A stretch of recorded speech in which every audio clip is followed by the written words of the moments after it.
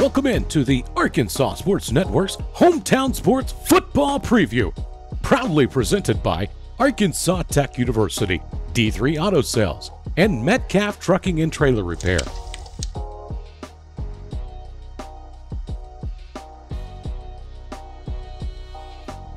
Today, we're sitting down with the head coach of the Conway Christian Eagles. It's Justin Kramer.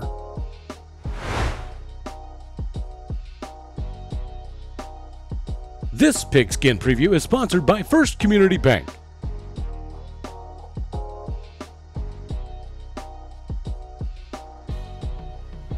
Historically, this is a program that has had a lot of success in 2A, and for a long time was a regular in the quarterfinals pretty much every year.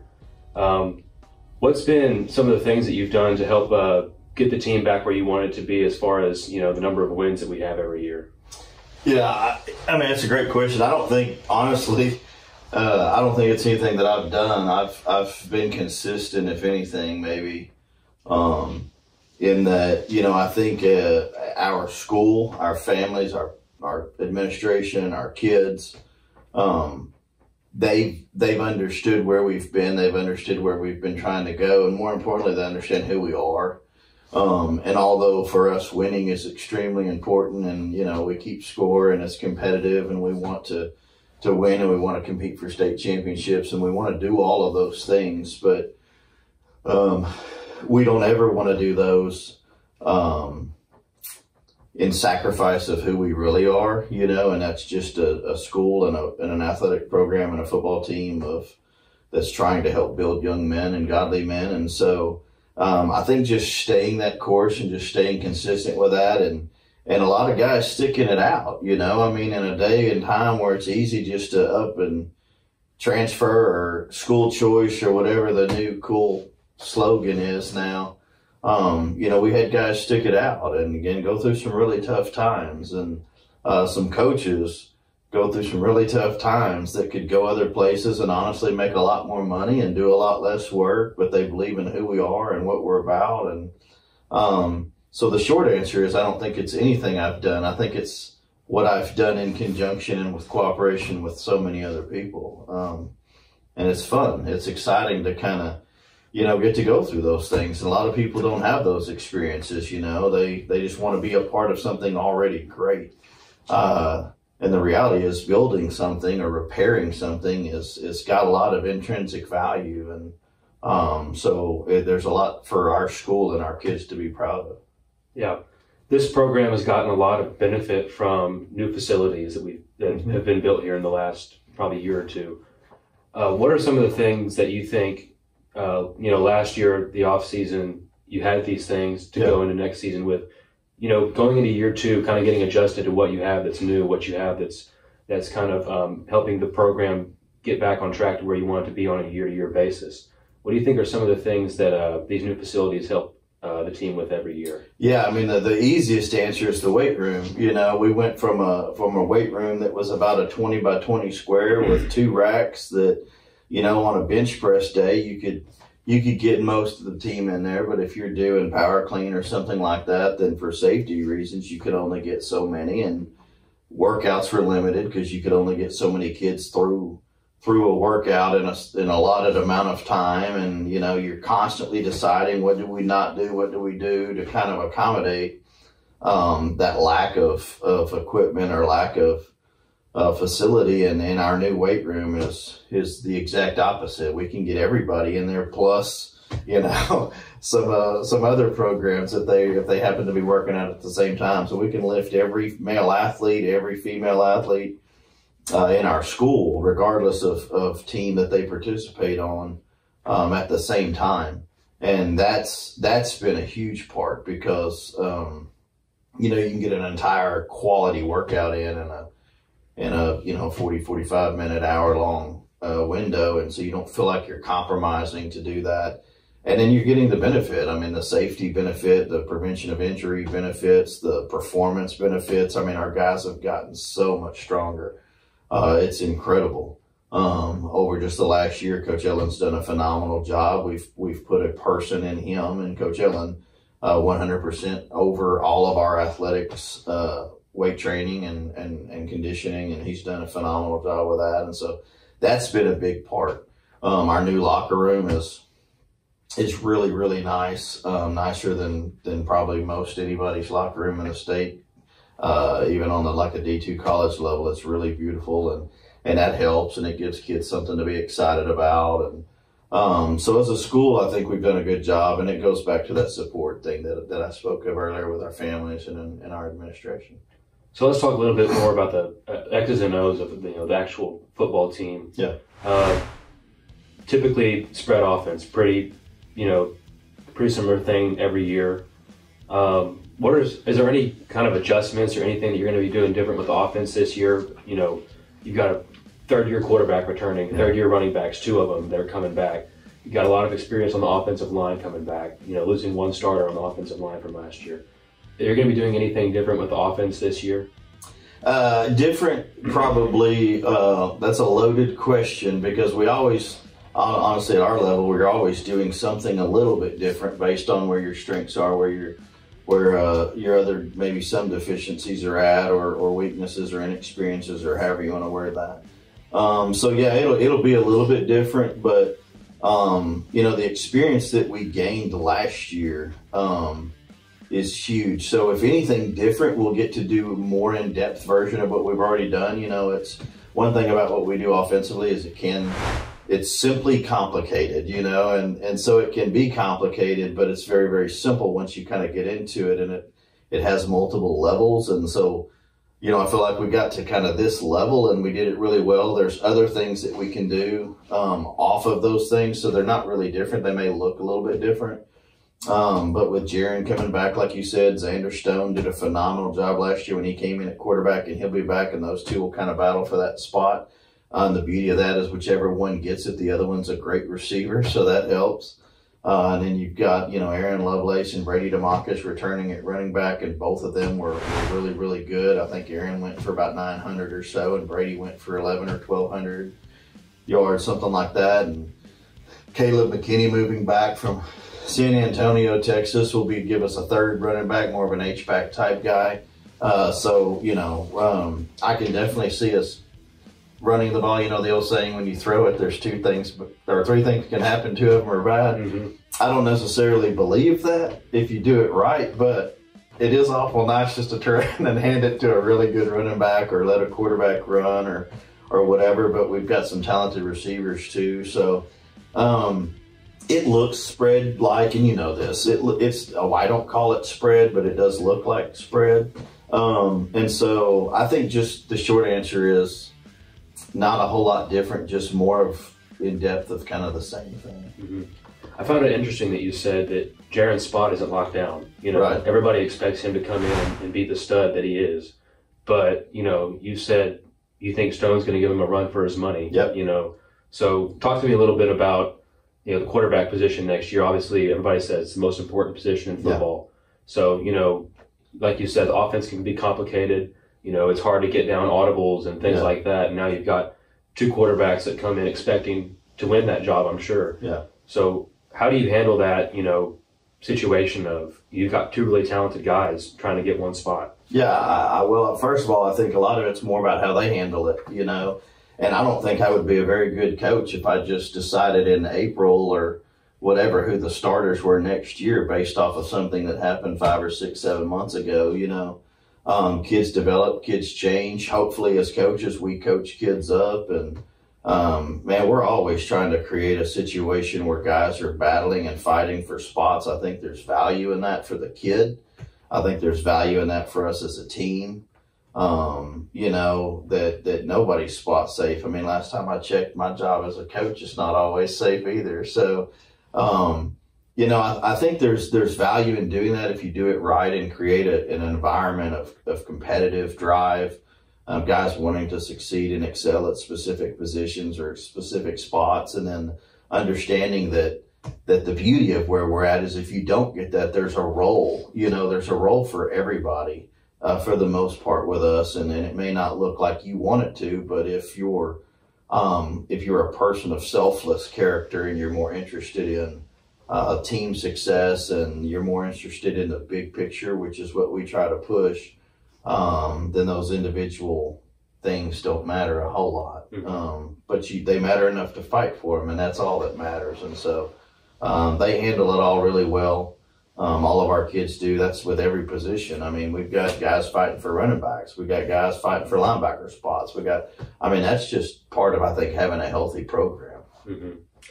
So I want to talk a little bit about the defense. I know that's not your forte. I know that's Coach Allen's area, defensive coordinator usually. Yeah. But what have you been impressed with? I understand that practices are just now getting ramped up again. What were you impressed with last year, and what are you excited about, or what is your expectation going into this year for the defense? Well, I think the main thing is last year, guys that had to contribute that we weren't sure would have a role, if much at all, that ended up not only playing considerable amounts of snaps, but really, really well at an all conference level. And some of those guys that, like a Bo Campbell, who had no plans of playing linebacker when the season started, ended up being an all-conference linebacker for us.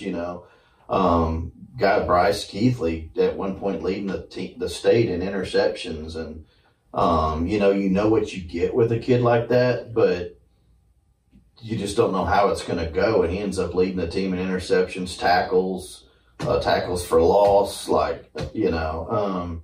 So I think that, we dealt with a lot of injuries last year. At one time, we started a game with 7 starters on the sideline, which at a AA level is inconceivable that you could even compete with 7 starters on the sideline. And the reason I think we did not only compete but win was because of our defense. There's a lot of times, I think there was one game, Coach Elling gives me a hard time, but I cannot specifically remember which one it was. Maybe Atkins, but anyway, I think the defense scored more than the offense did. So there was times last year that we were who we were because of what our defense did, and I think that's again a testament to our kids and our program, and just the reality of, hey, here's who we are, here's where we're at, let's go figure out how to get it done. And they did a great job with that. All right. So going into this season, you've got a lot of key contributors returning. It's very important to every team, not just a team that's, kind of coming back from where they were, trying to get back on a really competitive level. There's really high expectations for the team this year, just like there were last year. And obviously you have to deal with that. But who are some guys that you think are going to step up and be, just off the top of your head, obviously there's so many of them, but who do you think is going to be somebody who might, come in and be a breakout player who might, shock everyone? Yeah, that's a great question, because it's easy to talk about Jarian Thomas, Brady DeMarcus, Aaron Lovelace, Garrison Greer. It's easy to talk about Deegan Meeks and Bryce Keithley, like those guys that have kind of always been there. The ones that maybe are going to make a splash, of course, as Andrew did last year as a quarterback and at the end as a receiver. I think he'll be one that has a great year.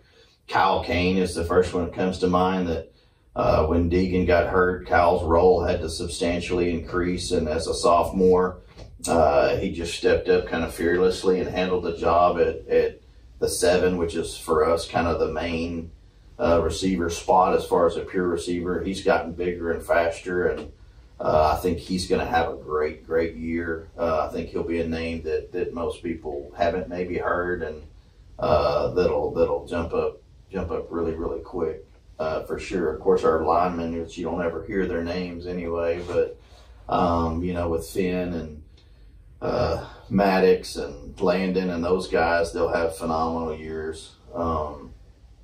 And then Preston Elliott will be at a safety. He kind of came in at the end of the year and played a little bit. He's come a long way. So, we anticipate him having a great year as well. And so we've got a lot of guys coming that unfortunately, or fortunately, however you want to look at it, get overshadowed a little bit by the kind of maybe some of the bigger names. But we wouldn't be who we are without those guys. Yeah. So what are some of the strengths of the team that you view as something that you could use to your advantage, besides experience? Obviously, that's a big one. Yeah, I think balance maybe. We joke about how so many of our kids look like they came out of like this Christmas cookie cutter box. You know, they all kind of look the same. But I think that's a strength too, because they're so versatile. You know, Deegan Meeks can literally play almost anywhere. Bryce Keithley can almost play anywhere. You know, you've got guys that can play linebacker, but they can also play safety, or they can come down and play in. Like, we just have a lot of guys that are versatile. And so I think that gives us an opportunity to be successful, because football is a game, unfortunately, that has some injuries or that has some, you know, unfortunate situations like that. And so the ability to move guys around and kind of plug and play and maybe not drop off a whole lot is really, really nice. And then, you know, that senior group, there's so many of them. I mean, and they've all pretty much had experience, and they've all kind of been tested. And so experience is a big part of that. So talk a little bit about last season, because there's a lot to build on. Obviously, a trip to the quarterfinals for the first time since like 2018, I think. You know, heartbreaking loss. You know, kind of got started off slow in that game against East Points County, and then came back and tried to finish well. I'm sure you've probably replayed a couple of those things in your head over and over again about how it could have gone different. But what are some of your takeaways from last season that you want to help build on for this year? Yeah, I mean, that's kind of it. You know, it's I say a lot of times, I think sometimes I'd rather just get beat, you know. It's hard to look back at a game and go, man, if I'd have made this decision, or if I'd have made this call here, maybe it would have been different. Or if this kid would have made this play, then maybe there would have been a difference. Or if this penalty hadn't been called, you know, it's so easy to do those kind of things. And it's you got to remind yourself, you know, we lost 3 games last year. All 3 of those teams played for state championships. North Platte played for the Missouri State Championship, and the 2 we lost to in Arkansas played each other. And we had a chance to win those games. And so knowing that, I think, is a motivating factor. And then just learning from our mistakes. I mean, even someone that's been doing this a long time, I mean, I make mistakes. I don't hide from those. I'm not one that tries to act like I do everything correctly. I know that I don't. I'm human, and we're all going to make mistakes. So kind of just learning from those and doing our best not to make the same ones, you know, make different mistakes. And then you just kind of see how it goes. I mean, football's a funny sport. You know, a play here and a play there changes the whole outcome of a game. And so just trying to make sure that you're prepared and you're ready to be on the winning end of those situations as best you can is I think, a big part of it. So going into next season, going to face a lot of familiar teams, but one of the teams that we haven't played in a while is Hazen. That's going to present a unique challenge. First game of the year. You know, everybody's going to be trying to work out the kinks. Everybody's going to be trying to, you know, get things as perfect as possible, and it's impossible to do in week 1. You know, they're usually a team that's at the top of their game year in and year out. What kind of unique challenge do you think that they present and in the first game of the season, and then going into the rest of the season, what do you see as some of the opportunities or challenges that might face the team? Yeah, you know, and that's something I've always done, and is when I think we're going to be pretty good, I try to get non-conference teams that are really, really good. I don't want to come out of non-conference and feel like we've got it all figured out. I would rather, I don't want to lose, but I would at least rather know where we need to improve and the things we need to get better at and what we actually do well, because we did them well against a good team. So I'm more about information so that we're ready for the games that matter, and that's what the Hazen game is about. They're extremely athletic. They're very, very well coached. They have history, tradition. And so starting the season off with a team like that is a big deal. You know, our scrimmage game is Mayflower, a larger school that'll present a test. And so, you know, I just think it's important in that regard to play a team like that. And you come off where your last game was against a state runner-up. Let's start it off with another really good team and see if we can kind of get things rolling a little bit quicker and figure out where we're at so that we're ready once we get into conference and we play teams like Hector and Mount Ida and Bigelow and, you know, those guys. Mm-hmm. So this group, obviously not a whole lot of experience with them outside of maybe some weight room stuff so far this season. Practices obviously aren't quite in full swing yet, but you know, what does this group specifically mean to you, and what are you excited about with these guys? You know, a lot of seniors on this group are going to be going into their last season. What are you excited about, and what do you think might be some things that, you know, you look forward to working with this group for one more year? This is probably not going to be the answer you would have expected. And I don't know if it's the one I would always give, but it's the one I'll give right now. It's just the relationships.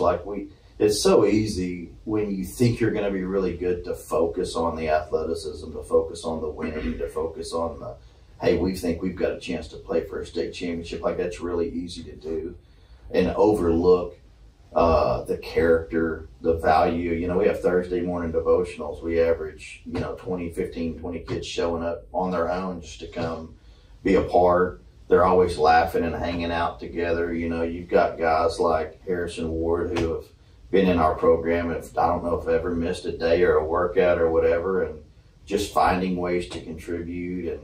And I think that's the thing. Like, and you see all those guys hanging out and having a good time, and they're just fun to be around, if that makes sense. You know. Yeah. And so that's probably the thing that I am the most anticipating, and the thing I'm looking the most forward to, and probably the thing I will be the most disappointed by when it's done. It's just, man, this is a hard business, you know, and I always tell people the people business is difficult. You're never going to please everybody. You can't. You want to. Not because you want to please them, but just because you want to be doing things right and where you think people agree with you. And so it's a tough life. And so when you get a group that's just fun to be around, that they just love doing what they're doing, and you just want to cherish every minute of it. And I think that's kind of where I'm at. Mm-hmm. So when you look at, when you look on social media, when you look on, the message boards, when you look on wherever, all the diehard, the people who grew up in these 2A towns, the people who are, diehard fans, there's towns like Dirks, Hayes, and Carlisle, just Desark to name a few, all these teams that every Friday night their fans are going to be coming, they're going to be showing up. That's what they do in those towns. They love their football. Mm-hmm. So you read these people, and they're kind of saying, some of the teams that are going to be at the top this season, Junction City coming back down, they're going to present a challenge. Yep. Mark Tree, kind of a similar situation that Conway Christian has, where they have a lot of 3-year starters. So you hear those two teams, and then you hear Conway Christian. Those are kind of the three that people are saying are going to have a shot at a title this year. Yeah.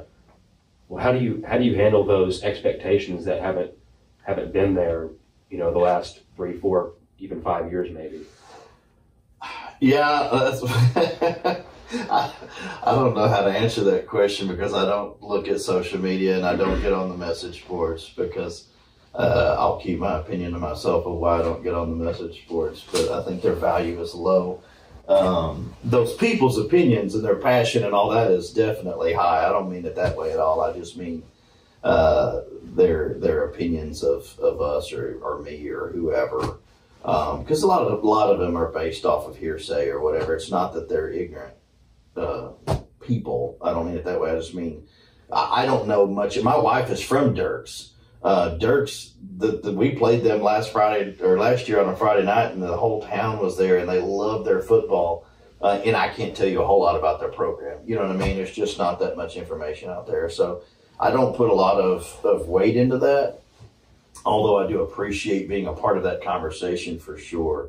But for me, I don't think it's about managing the expectations of others. I think it's about managing the expectations of us and ourselves and who we are. And, I personally have been in situations like this before where these kids haven't. And I made a comment to actually it was Maddox Jones. We were talking at a track meet the other day, and I said, dude, you got to understand where you guys are at. Like this is all you know because you're in this moment in life, but this is rare. Like this is a rare opportunity that we have, and some of them don't realize that because for them this has been a 3 or a 4 year thing, and that's all they've known. You know, for someone like me that's done it over 20 years, it's not that common to be at this point and to realize, hey, we've got a legitimate chance to do something special. And so I think just constantly maybe reminding ourselves and each other of the opportunity that we have and making sure that we don't squander it is probably where I would start. And then where I would end is you know, it's just, it doesn't matter what people say. At the end of the day, I tell people all the time, you respect the opinions of those you respect. And you're going to hear in the athletic world, coaching, player, whatever, you're going to hear a lot of negative criticism and you're going to hear a lot of praise. And the reality is neither of those are typically extremely accurate. You know, sometimes we get overpraised for things that maybe we didn't have much to do. And sometimes we get heavily criticized for things that maybe weren't as much our fault. And so it's more about just kind of the cliche of looking in the mirror and knowing that you've done what you can do, and it is what it is. Mm-hmm. So I got 2 more questions. Yeah. The first one is, you know, let's just kind of go into the world of hypotheticals here, which is dangerous, right? All right. But let's say that, you know, it's December and Conway Christian has won the football state championship. What would that mean to this school and to this community and to the everybody around this program to do that for the first time ever? Oh, well, I think they would love it. I mean, I think it would be a party around here as far as, you know, just the excitement. You know, we've had the opportunity to go in girls basketball a couple years ago and volleyball last year, and I can tell you the excitement leading into those was high, and I would assume it would be the same. You know, that's one thing about our school is we say all the time we don't have that small town community necessarily, but we kind of have our own little thing here. And so it's definitely something I think the school would passionately support. And then if it were to happen, I think just the feeling of accomplishment, not just, again, and I mean this, like this sounds so coach cliche, but there's so many people here, our head of school, our administration, our parents, our families, there's so many people here that have done nothing but support in good times and in bad times. And I think it would just be a kind of the good cherry on top of everything that doing things right or trying to do things right is still the best and most effective way to go about business. All right. So last question, it's another kind of complicated one. It's a successful season for Conway Christian football if?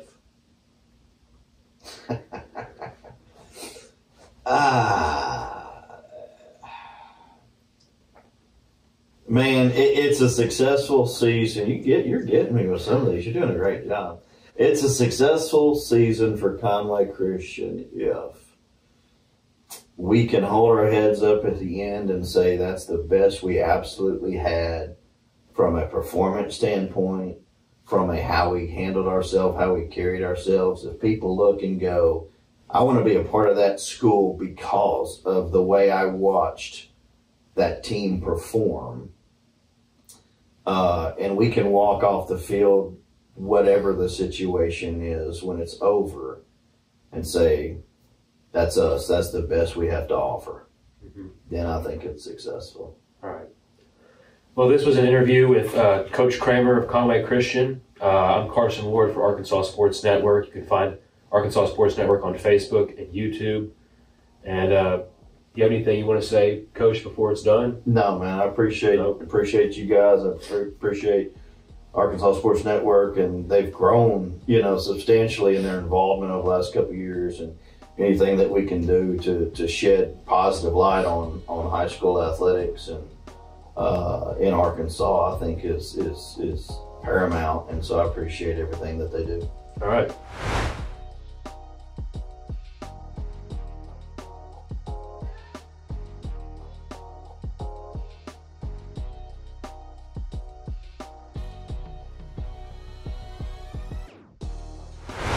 Thanks again for joining us on the Arkansas Sports Network's Hometown Sports Football Preview. Don't forget to like and subscribe to the Arkansas Sports Network on YouTube to catch more previews and all the latest updates on your favorite teams.